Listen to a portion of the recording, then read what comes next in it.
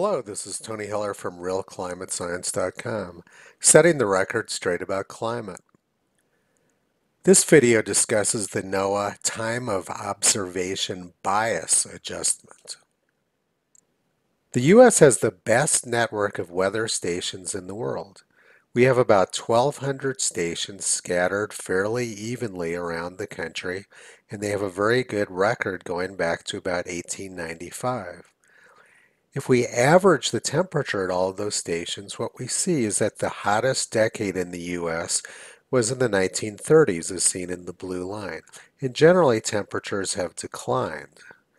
But what NOAA reports to the public is the red line, which shows fairly steady warming since the 1890s. So what's causing this discrepancy between the measured and the reported temperatures? Well, NOAA does a series of adjustments which change the temperature record, and one of these is called the time of observation bias adjustment.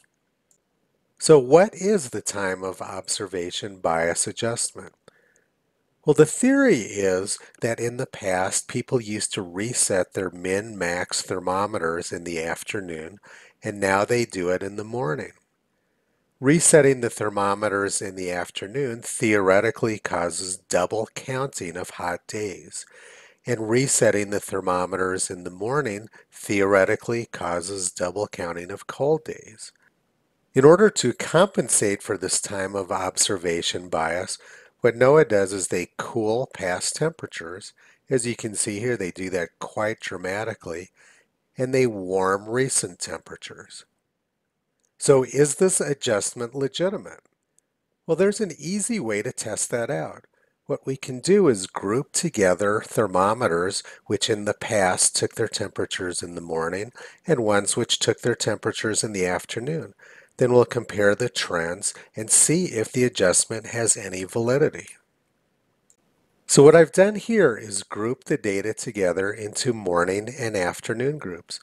The blue line represents all the stations which took their readings in the morning during July of 1936, and the orange group is all the stations that took their readings in the afternoon during July of 1936. So what I'm graphing here is the percent of days over 90 degrees.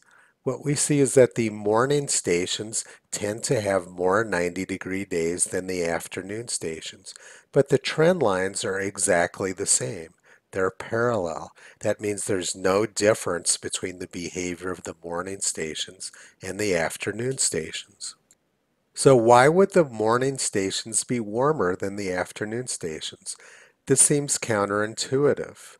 Well, the reason is simple. It's because people in warmer climates tend to get up and do things in the morning, whereas the people in colder climates would prefer to do them in the afternoon.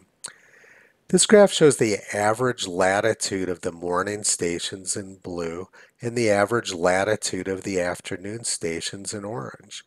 What we see is that the morning stations average about 1 degree latitude closer to the equator than the afternoon stations. So that's why we see warmer temperatures at the morning stations than we do at the afternoon stations.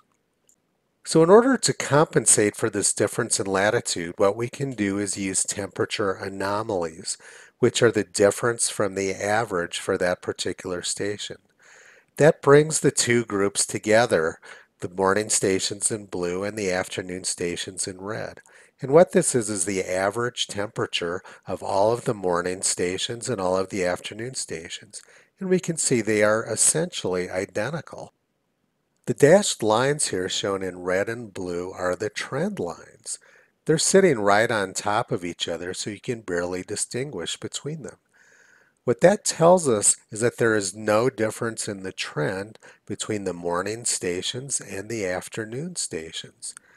This shows us that the time of observation bias adjustment has no validity in the real world. Now let's go back and look at the graph showing how NOAA is actually adjusting the data. They're making these huge downward adjustments to temperature, largely based on the time of observation bias, which we've just shown is a fake adjustment. Another way to test time of observation bias adjustment is to compare the behavior of two adjacent stations. These stations are in Missouri. In July of 1936, Mexico, Missouri took their temperatures in the morning, and Warrenton, Missouri took their temperatures in the afternoon. If time of observation bias theory was correct, we would see more hot temperatures at Warrenton due to double counting than we do at Mexico. So let's see if that's the case. What this graph shows is the number of 100-degree days at the two stations. Mexico, the morning station, is shown in blue, and Warrenton, the afternoon station, is shown in red. If the theory was correct, we would see consistently more 100-degree days at the red station than we do at the blue station. But we see the exact opposite. Generally, the blue line is higher than the red line. The locations of the peaks are essentially identical in the morning and afternoon stations, and their relative sizes are pretty similar. But consistently, we see more 100-degree days at the morning station than we do at the afternoon station. This is not the behavior we would expect to see if time of observation bias was legitimate. Around the year 2000, NOAA started getting very concerned that the U.S. temperature record, which is the best in the world, was not showing any warming like their theory predicted. So they started looking for all kinds of excuses and reasons to alter the temperatures, cool the past, and create a warming trend that doesn't actually exist. Someone wrote a comment on Steve McIntyre's blog a few years ago.